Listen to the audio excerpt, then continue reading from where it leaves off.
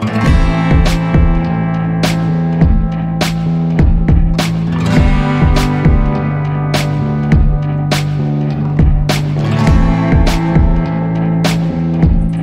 guys, this is the advisor and welcome back to my channel. Now, before I get into the main video, there is something I need to say. It's more like a public announcement. Guys, we evil, you know. We in Jamaica, we turn bad. We really turn bad. Now, here is the situation. There's a good Samaritan in Canada, right? She has some family members, friends of her family who lives in Jamaica. Now, one of the person that she know out here, a young lady who is just start working and I get her first job and, you know, trying to make her way in life. But her father died suddenly, right? And since when her father died and the lady in Canada heard, she said, all right, you're my friend. I can't help you out with the funeral per se, but here is what. You're going to need to be making a whole lot of phone calls here and there and Ray and so forth and so forth. So here what I can do. I can send you some credit so you can get together, call the police and get things with the funeral parlor and with every other agency that you need to and get around that way. So I'm going to send you some credit.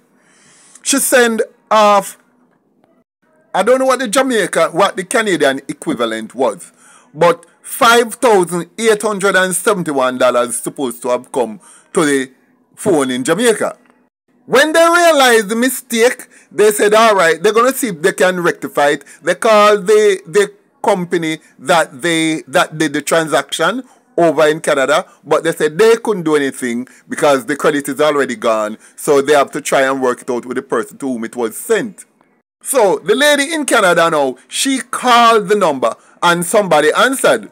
And she explained to her what the situation is on your phone. Here's what I want you to do. Take 1,500 and just send the rest onto the number. And she gave her the correct number to send the balance to.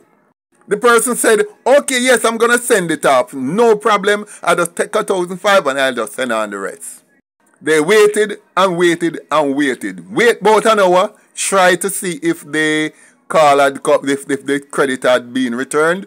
They didn't see it, so they called back. Brethren, them could have called from now till thy kingdom come. From the 7th of January this year at 11:52 until now, that credit cannot return. The person shut down the number immediately after the phone call was made, obviously transferred the number to somebody else, and maybe throw away that chip. So anybody who know this number, 876-885-0036, that person is a real crowbait. What do you think about this, Sylvia? Why you do it, John Crow? Yeah, my mother asked the same question to ask it again, Sylvia. Why you do it, John Crow? Anyway, let's move on now to the topic of the day. Guys, since putting out the last video yesterday morning, a flurry of calls have come in to me from Red Ground in Hanover. A number of persons who know these people have called in and have clarified a number of things. And I feel it is my public duty, it is my duty to make these details public. Well, the way it turns out, the Shane Grandison and his family and the Tupac and his family are much, much closer than anybody would have thought. How it turns out is that Tupac was actually the enforcer for the Grandison family. He was like their private security go-to guy. Remember, you know, the Grandison family is influential and they have money and they have several businesses. Now, Tupac is the one who would go around, if anybody in the Grandison family, Tupac is the one who would go around and collect. So if people would like take the bus and do an excursion or so, and they make a deposit and didn't come back with the money, or they rented out a vehicle and a person tried to run off with the money or don't turn up or what, it was Tupac who had the job to go find the person and deal with them. Either bag them or just shake them down and get whatever money supposed to come to the Grandisons. Not only that, Tupac has gotten one of the Grandison them pregnant. I can't say whether it was a girl or a boy. At this time that wasn't clear, but it was stink in the community that he had gotten a certain member of that family pregnant. But in order to protect the child, I will not say which one. Also, I heard that one of Tupac's sister was the girlfriend of Shane. Not only that they were supposed to have gotten engaged in November. That's November last year, 2023. So, it is extremely clear that the connection between these two families was also by blood, since the blood from the Grandison family was mixing with the blood of Tupac's family. So her coming out and say that this son being in the car with Tupac was just a coincidence, it's just misadventure. No, them are bosom buddies. However, it is clear to me that had the police known that Shane was in the car, they would not have shot it up. Because they knew that this man, Tupac, it was long run and short catch. They were all going to be there and they would have caught him another time. But here is one extremely important point to note. Just 2 or 3 weeks prior to being killed, Shane's private firearms license had been granted. He was just waiting to pick up the identification card and go and collect the weapon. Now, with the link between Shane and Tupac, what do you think was going to happen? Crime would have turned up even worse in Hanover. And I tell you why. As a licensed firearm holder, you are entitled to purchase 200 rounds per year. This standard is based on the fact that you may go to range several times a year, and every time you go to range, you may fire about 50 rounds. So if you go to range 2 times a year, you may fire 100 rounds. Or you may go once a year and fire the whole 150 rounds, because you normally keep back 50 rounds for your personal protection.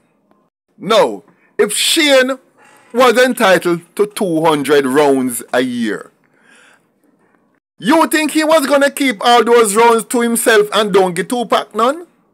Me sure say every year he was going to split it in a 2. 50 to fire on the range, 50 to keep for his personal protection, and 100 at least would have gone to Tupac. So clearly we can see that the link between decent, quote-unquote, decent people and criminality is extremely deep. From politicians to policemen to preachers to priests to judges, everybody mixed up in it. But this makes me believe more now that the police did the right thing, and what happened that day was just the chickens coming home to roost. So, as far as I'm concerned, the death of these 2 men could never have happened at a better time.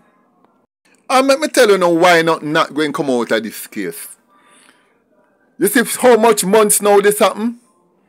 And no police has been arrested. I hear from good source that this case is closed. Even in the come tired of the dirty cries like them. Tell me something now. When last Indicom has arrested a policeman for excessive force? The last case I remember, although I could be wrong, there might be more, but it was August of 2021. The people at Indicom realize that they have to live here too. That if the police don't get to do them work, their lives are also in danger. Basically, you know, Indicom has closed this case. Based on what I'm hearing, this case is closed. Now, if Indicom have already pronounced that this was a justifiable homicide, there is nothing that you will have no justification to bring and no grounds rather on which to bring a case from unlawful death. So lady, don't bother with it. Just give it a rest. Use this incident as a watershed moment in your life. Use it as a way to reflect on the mistakes you have made and how these mistakes have cost your son's life. Own up to what you had done and the role you played in your son being killed, and then just move on. Because if you don't do that, the lessons to be learned would have missed you and your son's life would have been in vain. If anybody think I'm wrong, then leave a comment in the comment section and let me know. Guys, thank you for watching. Like, share, leave a comment below, and I look forward to seeing you all in my next video.